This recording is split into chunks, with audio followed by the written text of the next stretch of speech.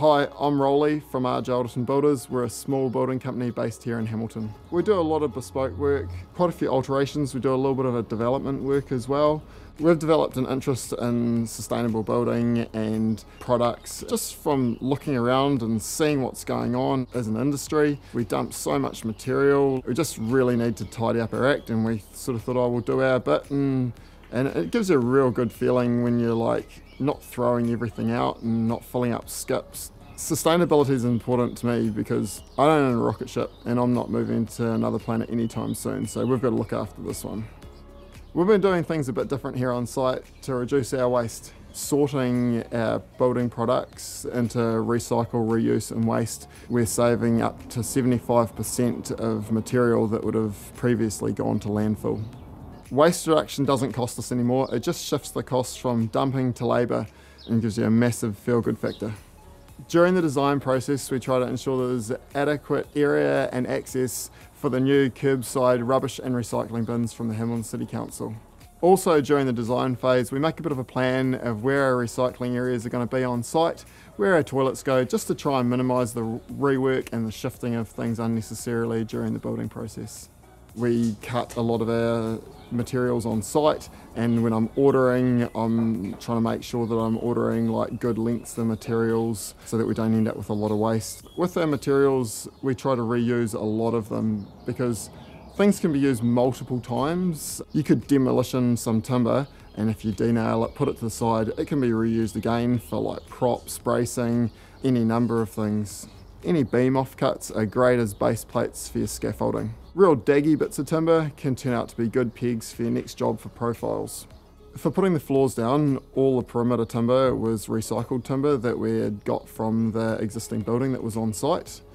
From that, we brace to our shutters, which our shutters are reusable. All our braces are steel custom braces, so they're reusable basically forever. The house on site looked like it was going to be a good shifter. So we called a local mover that we know, and they came round and they gladly took the house off our hands for us, and the house is now reused. So that saved a whole heap of waste from the option of demolition, and saved me a whole heap of money as well. So bits and pieces around the building, the existing building that is, we were able to recycle, which was quite cool. So Trade Me came in handy.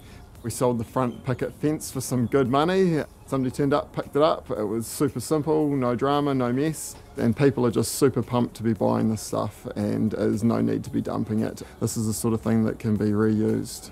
The trees on site, any big timber we were able to use for firewood. Certainly if we get like trees that are worth milling, we will contact a person and they'll mill them and they deal with them. Doesn't cost us anything and they make $1 out of it in the end. So anything from the trees that can't be milled or turned into firewood, we get the digger to load that for green waste.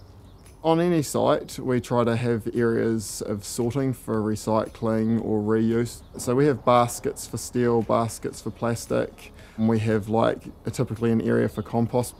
When I'm trying to find solutions for recycling and reuse, sometimes it's best just to pick up the phone if you can't find it on Google and ring someone. Suppliers might know what needs to happen to their product when it's finished with.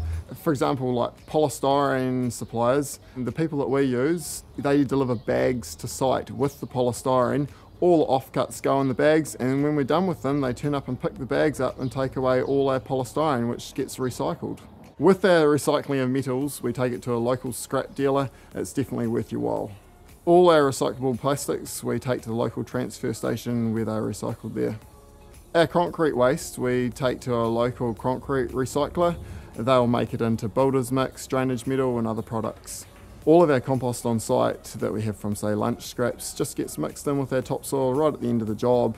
Once you start to get into recycling and reuse, it just becomes normal and it doesn't feel real hard. It's just what you do and you sort of feel like you don't know any different.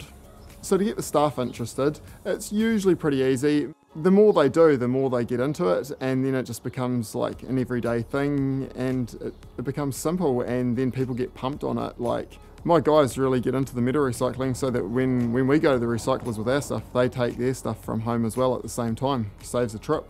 Lots of our customers are getting super pumped about waste reduction on site, especially when it's their site that we're doing it on. Builders that are thinking about reducing your waste, I'd say do it. Do it for yourselves, do it for society, and do it for the planet.